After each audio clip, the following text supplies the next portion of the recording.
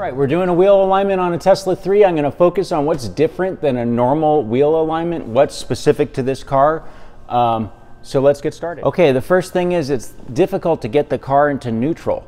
So we need to fool the car into thinking someone's in here, and then it will stay in neutral. If it thinks you've gotten out of the car, it's just going to go ahead and put the parking brake on and park the car.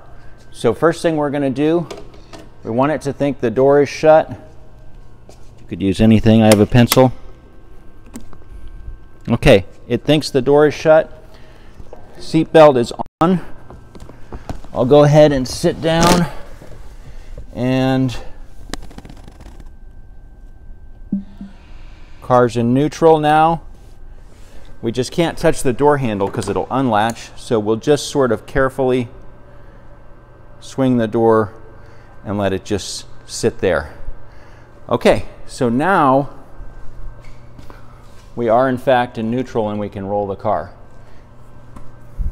All right, next I'll block the wheels and mount our wheel sensors.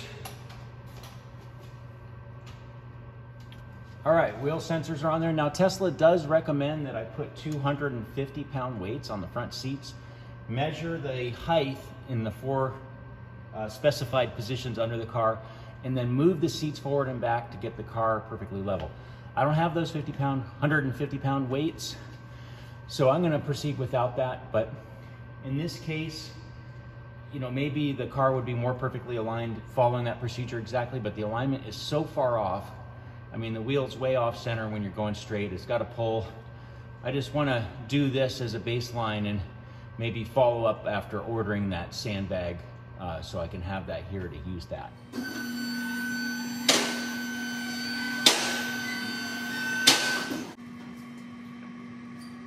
At this point, I don't need the car in neutral, so I'll go ahead and open the door, and it'll go right into park.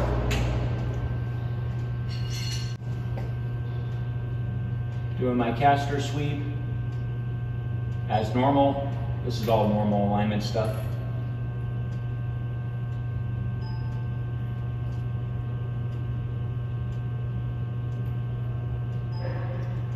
And I'll put it in the steering wheel holder. Actually, most cars have a sort of straight piece right behind the steering wheel so you can line the two up. But in the Tesla, I've got the steering wheel holder in and the brake depressor.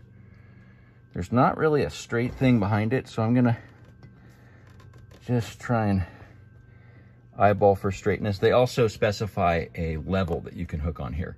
I'm gonna order a few special things to get better with these Tesla alignments. The sandbags and the steering wheel level. Okay, so let's see what we got. Looks like our toe is way off, so we'll go ahead and adjust the toe. Pretty typical tie rod situation here. So I'll break free the jam nut, which looks like a 21. Let's see how tight this sucker is.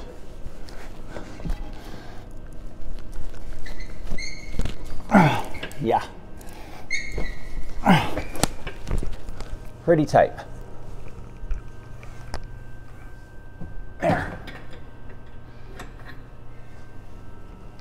Okay, got the jam nut free, and it looks like the flats on the tie rod are a 14. So, got my screen back here. See that red bar I'm trying to address? So we're going to be towing. I like to actually run a tiny bit of toe in. I mean, you know, I'm staying within the factory spec, but I'm going to go to the sort of inner edge of that spec because the vehicle feels more steady at speed to me like that. All right, so on many cars I'd be done now, but on this car it has so many sort of autonomous features that I've got to reset the steering angle sensor is what I would call it. But let's go ahead and look at the screen and get into service mode and reset that puppy.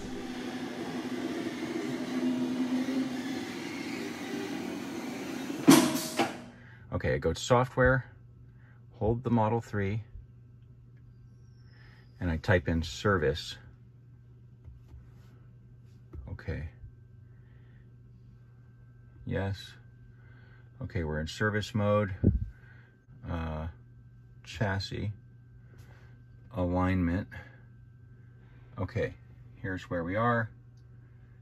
Clear, applied, offset.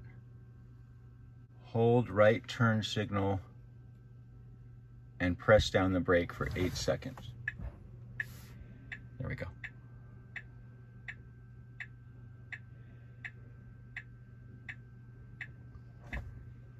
Okay. Clear, applied, offset. Run. Success. Close.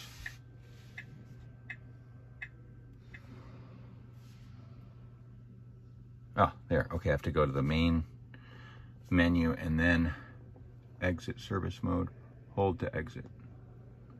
All right. So we'll test drive and see how this did for us. All right, the alignment seems to have helped some, but still I notice when you regen, it pulls a tad to the right. So I might revisit this alignment and go ahead and check the thrust angle, which is essentially the rear toe.